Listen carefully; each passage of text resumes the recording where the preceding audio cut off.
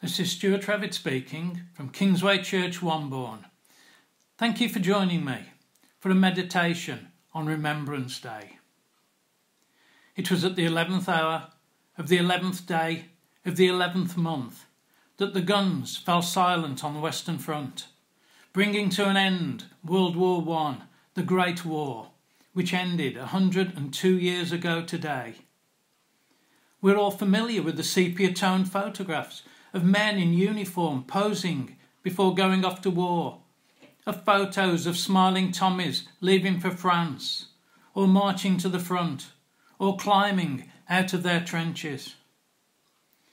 A few weeks into the war, on the 23rd of August 1914, a great wave of grey-clad German troops crashed into the contemptible little army, as the Kaiser of Germany called the British Army.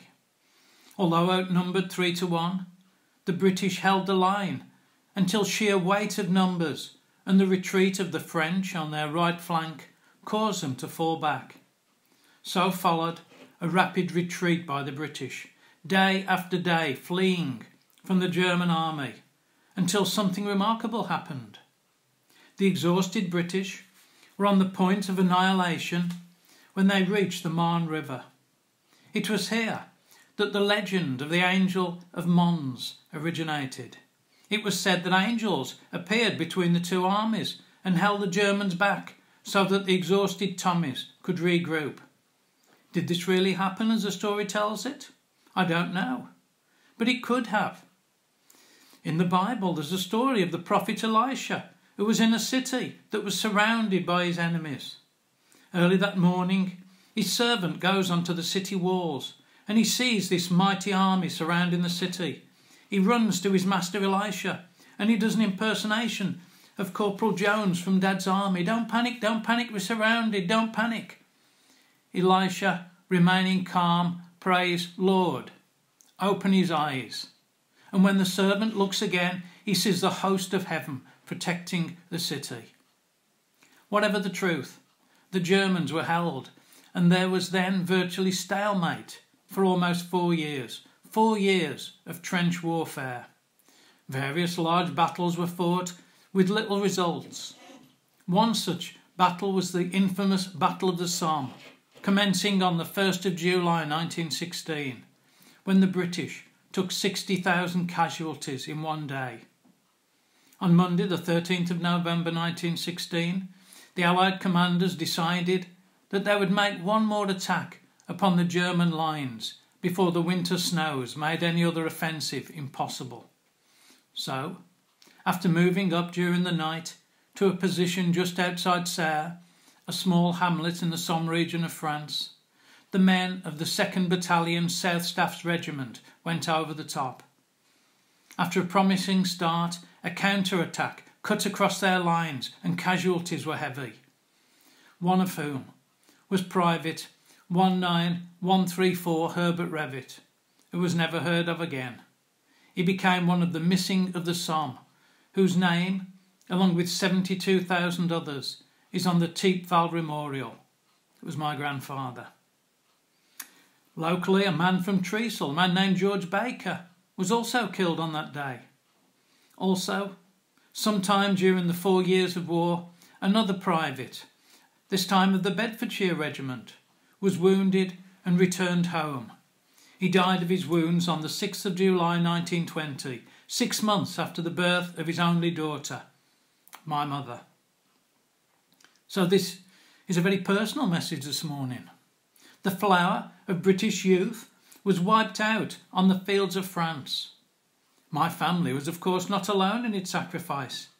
Virtually every city, town or village in Britain has some sort of memorial to those who paid the ultimate sacrifice in World War I.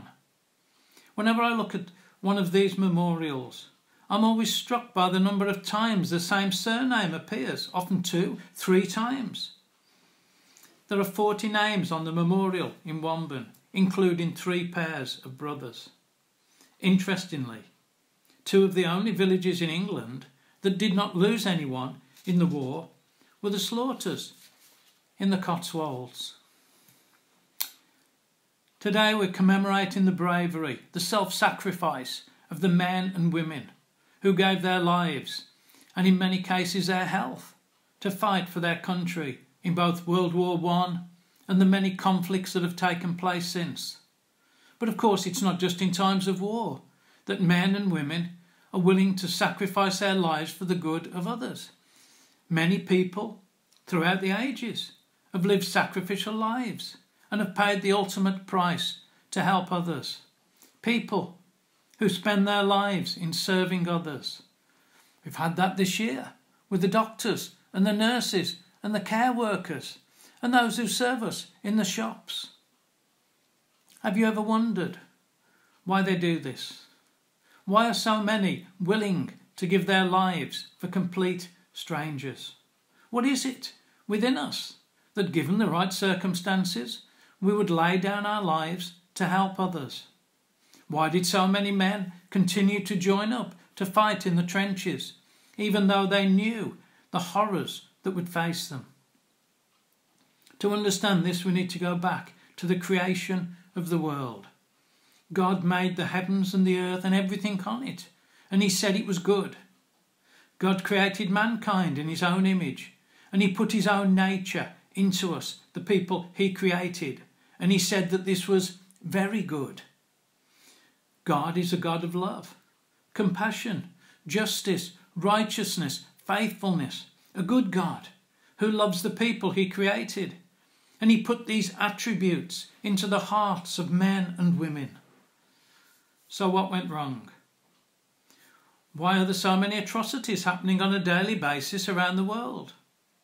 Why are we remembering today a world war that caused the death of 16 million of the people that God created and another 21 million wounded? Because Adam and Eve, the couple made in the image of God, chose to disobey their Heavenly Father, and sin entered the world.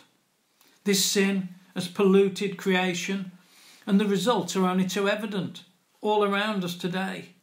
Today we have conflicts in other parts of the world, and it's not just war. There are horrors happening all around us.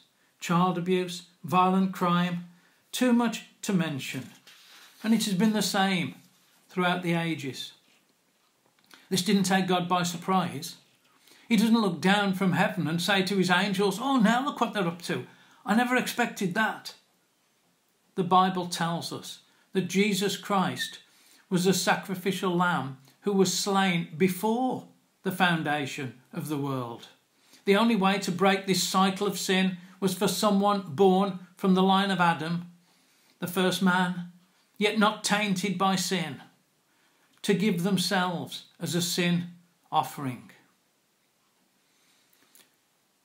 43 million Gospels of St. John were handed out in training camps, at train stations, at hospitals and on the front lines during World War I. They were made small to fit into the front pocket of a soldier or sailor shirt. These Gospels brought hope to the men fighting for their country.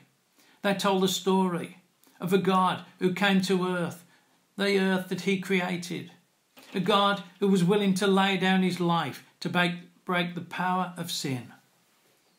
Included in these little books are these words: "My command is this, love each other as I have loved you. Greater love has no one than this, to lay down one's life for one's friends." Greater love has no one than this, to lay down one's life for one's friends. These words and others in these little books brought hope and comfort to the men who were risking their lives. One soldier wrote, "When your small testaments were distributed on the common at Southampton, I little dreamed that I should use it and find in it great consolation in the lonely hours. When at night I have been on duty alone, with him by my side and the Germans but 30 yards away, I realised that I needed more than my own courage to stand the strain. When the shells burst at my feet, I have marvelled at the fact of still being alive."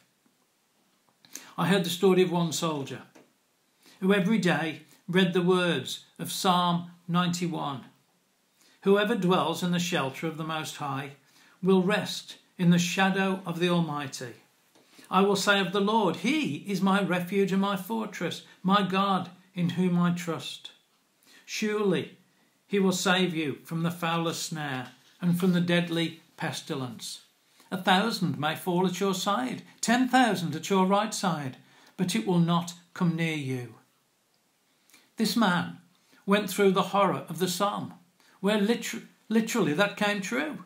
Many fell at his side, but he survived. On another occasion, he came face to face with a German soldier who was pointing a rifle at him and attempted to shoot, but his rifle jammed. Why was he saved? And many others perished? I don't know. I just know that he trusted in God for his deliverance. The soldiers in the trenches could relate to the story of Christ in the Garden of Gethsemane as he prayed, Father, is there no other way? Yet not my will, but yours be done. They could believe in a Saviour who shed drops of blood as he prayed on the night before his execution. Many soldiers also shed drops of blood on the night before they went over the top. As the immense mental strain, under that strain, blood vessels burst and they literally sweated blood. They too wished that there was some other way, but they know that they had to do their duty. They knew that God understood how they felt as they waited for the wrath of the German army to be poured out upon them. They knew that God understood how they felt because on the cross Jesus experienced the wrath of a loving God that hates sin so much that he was willing to pour out upon his Son the punishment for sin, so that the power of sin could be broken and we could be forgiven. They could relate to someone who, although he was and is God, became a man and who put himself through that. They knew that this Jesus was no plaster saint, that this God was not a far-off deity who could not feel pain. This is a God who knew what it was like to feel pain, terror, loneliness, but was still willing to do his duty, to save the world from itself. Did the soldiers and sailors and airmen of World War I, who gave their lives for their king and country, achieve anything by their sacrifice? Or did they die in vain? I would like to believe that their sacrifices made a difference. But if I'm honest, I'm not sure, as of course there was another war 20 years later. So I'm not sure of this, but my friends, I am sure that there is another king from another country who did not die in vain. A king who by his death brought life and freedom to all who believe. Some words of an old hymn. I vow to thee, my country, all earthly things above, entire and whole and perfect, the service of my love. The love that asks no questions, the love that stands the test, that lays upon the altar the dearest and the best. The love that never falters, the love that pays the price, the love that makes undaunted the final sacrifice. And listen to this last verse. And there's another country I've heard of long ago, most dear to them that love her, most great to them I know. On the cross, Jesus defeated a foe much worse than the Kaiser's army. He defeated sin and death. The Bible says that he triumphed over them and led them into captivity. Perhaps the soldiers in the wars, perhaps their faith in a God like that helped them to climb out of trenches into a hail of bullets. Perhaps they had a glimpse of eternity through their faith. I can believe in a God like that. What about you? What about you? Can you believe in a God of love who came down to pay the price of sin? To quote again from St. John's Gospel, for God so loved the world that he gave his one and only Son, that whoever believes in him shall not perish, but have eternal life. We have a God who was willing to send his son, the son that he loves, into the world that he created, that this world might be saved. We have a Saviour who was willing to be nailed to a wooden cross, to suffer shame and pain, so that the world that was going its own way, that a people who were just like sheep, were following one another to destruction, can have a way out. At 11 o'clock on the 11th of the 11th, we remember the moment in 1918 when the guns fell silent. We remember the sacrifice made by men and women who gave their lives for their country, and we give thanks for the ultimate victory that they had over their enemies at Easter each year. We remember a God who gave his life for everyone in every country who is willing to trust him with their lives. We celebrate a God who on the cross won a great victory over sin and death. And we give thanks that through the death of Jesus, sin and death have been destroyed. Before I finish, I just want to put a couple of questions to you this morning. The first question is this: is there anyone today who doesn't know Jesus Christ as their Saviour? The prophet Isaiah wrote, "We all like sheep have gone astray, each one to our own way." But then he continues, "But the Lord has laid on him," that's Jesus, "the sin of us all." Jesus fulfilled this prophecy.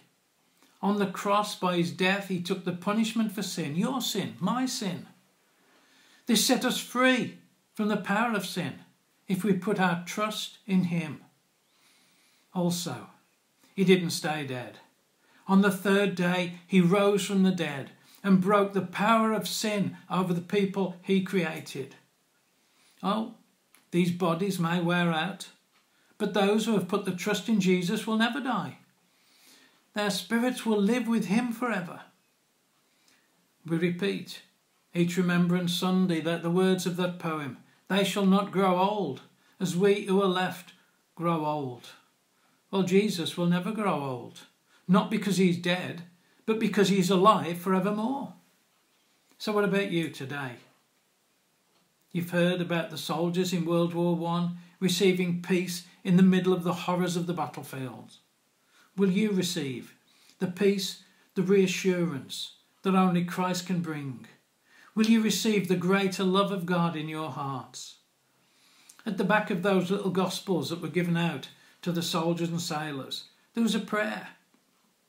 If you'd like to want that assurance of knowing Christ as your Saviour, the same assurance that they had of knowing Christ as their Saviour, if you want that same assurance, that knowledge that Christ died for you, and that because he lives, you too can have both eternal life and fullness of life now, then will you join me in saying these words? You don't have to say them out loud, you can just repeat them in your heart. These were the words of the prayer. Being convinced that I am a sinner and believing that Christ died for me, I now receive him as my Saviour, and with his help I intend to confess that faith before all people. Amen. I'd like to give another challenge. Are we ready to live sacrificially? Are we willing to pour our lives out for others? We've heard about the sacrifices of those who served their king and country in World War I. Are we willing to serve our king, to extend his country? God has put something of eternity into the hearts of all of us. That same willingness that was shown so completely by Christ on the cross to die for others is at work in us today. It is at work in those who spend their time helping others for no or little earthly reward, because they're called by God to do so. So how much are we willing to give? Oh, it probably won't lead to our deaths, but it may call for a sacrifice of time, energy, money. All of us who seek to follow Christ are called to seek first the kingdom of God, to light candles in the darkness of this world, to be willing to sacrifice for the one who gave his life for us. We call to be willing to give our lives in service to others, not in such a dramatic way as the soldiers of World War I, but being willing to put others first. People, helping people who will never be able to repay us. These are all acts of sacrifice. What stops us from stepping out and taking risk and making a sacrifice for others? How much are we willing to give, to seek first the kingdom of God and his righteousness? Are we willing to pour out his love on the people of our communities? Please join me in a short prayer. Heavenly Father, thank you for those who sacrificed their lives that we might live. We thank you, God, for your sacrifice, that you gave your life on a cross for us. Lord, help us to serve others as a sacrifice to you. Thank you, Lord. Amen.